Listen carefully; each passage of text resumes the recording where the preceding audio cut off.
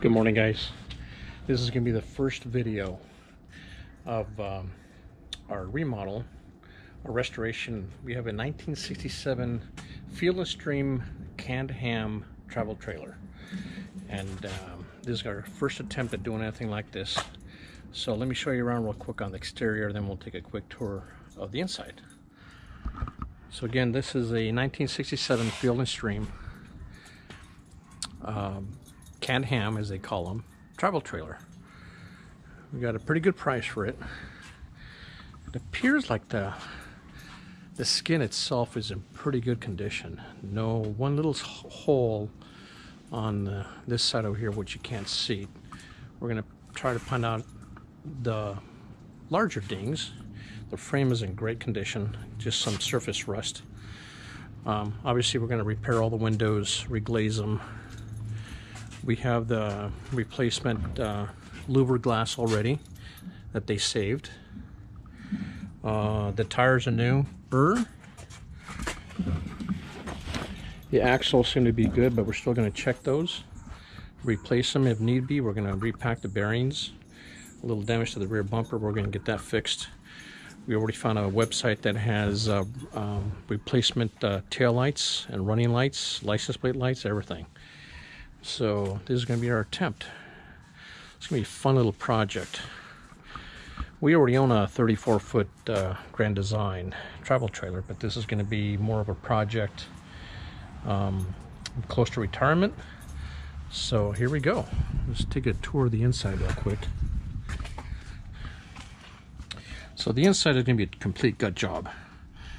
You can only imagine. A lot of water damage. The water damage is not specifically from the skin, issues with the skin. I mean, here there might be some issues with the windows. Obviously, there's two seams on the roof that we're gonna check. But all of this water damage is from the vent. Obviously, that vent's gonna be replaced. We're gonna, like I said, completely gut the inside and replace everything. But we're not going to change the layout. We like the layout, and what we're going to do is we're going to replicate all the cabinets. The actual ice box we're going to keep. If not, we're going to try to convert that into a refrigerator, but keep the aesthetic value of it as far as the door goes if we can. The stove we love. We'll probably get that repainted the same color. The sink, obviously, looks like they did a modification to it. They put an actual faucet in there aside from the pump. We're not sure we're going to replace it with a hand pump or an electric pump sink. That's more to come. Obviously, that's newer. That's not original to the trailer, I don't think. But yeah, this is going to be our nice little project. It's going to be myself, my son-in-law Josh. We're also going to get Chris Pardini involved, my other son-in-law, and my eldest daughter's boyfriend. We call him C2. He's going to be involved, and my best buddy Bob Butcher. So my biggest hobby is woodworking, so this is going to be a really nice project. And for example, we're going to mark everything exactly what it is in a location. For example, these panels we're going to take off in one piece. We'll use those as a template for the new paneling that we're going to put up. Same thing with the curved ceiling. Again, we're going to be real methodical how we do this. We're not going to just come in here and tear things out and try to figure things out. So anyways, this is going to be the first video. We'll probably do some time lapses so I don't talk so much, so you guys can see the progress. Like I said, right now we're going to start with labeling, measuring, then methodically taking even down to this trim. We're gonna tag. So again, we make sure that we replicate the interior the way the original trailer was. If anybody has any comments or suggestions or even any history, I haven't been able to find too much history on this. Like I said, it's a 1967 Field & Stream, and what they called it, a canned ham travel trailer, based just on how small it is. So, and we even have the original table. Not sure if that's salvageable. If not, we're going to replicate it. This is a little dinette with storage underneath, and that converts into a bed. a bunk bed up here that folds up, and then this little couch turns into a bed itself as well, plus storage. Anyways, if you guys have any information as to any history of the Field and Stream trailers, let me know on the comments below.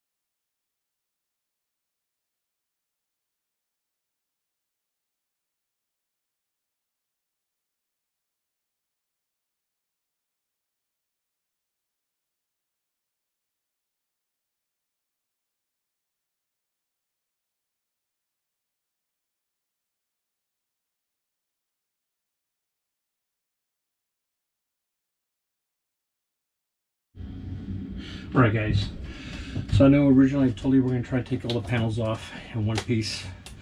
Well, I took the one piece out over the door.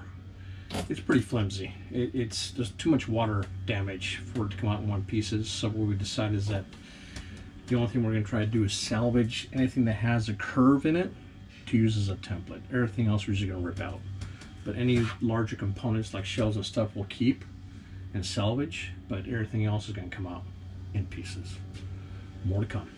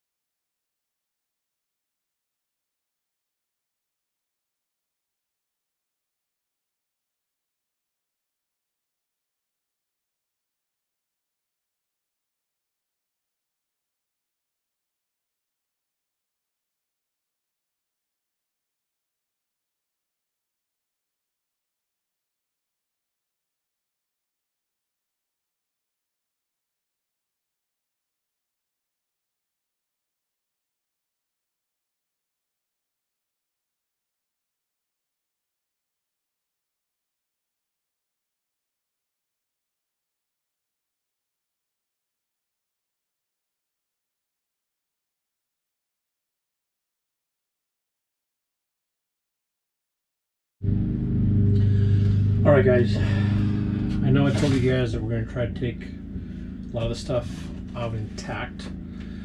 Again, this is our first attempt at renovating one of these little canned ham trailers, and we're finding out really quick a lot of stuff is glued and nailed to the ceiling and the walls, even though they are screwed in. I did take a lot of pictures and measurements, as you guys probably saw, so we know what the measurements of the original cabinets are. So instead of trying to labor and trying to take these things out in one piece, which we can't, I'm just being careful on how I demo the cabinets. I don't want to damage the outside skin, that is for sure. So I'll take my time taking the rear panel off, and it's 1x2 off, so I don't damage the skin. Like I said, the skin seems to be in really good condition.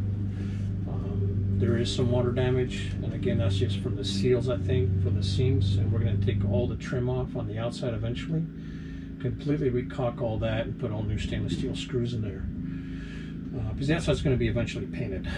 But anyways, we continue on. Like I said, I'm not in here with a sledgehammer. I'm being very careful as much as I can as to how I demo this stuff.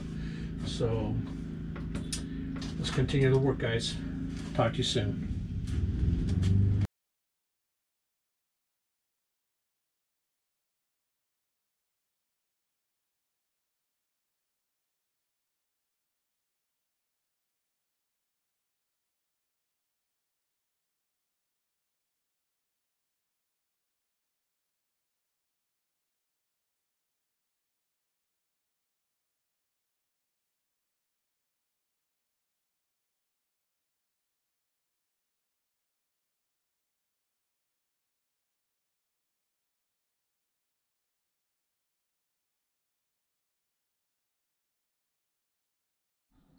Alright guys, I took part of the ceiling off.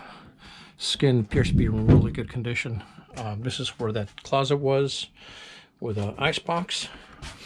Like I said, I tried to take it out in one piece, but as you can see, it was nailed from the top for the frame down. All this water damage is going to be replaced.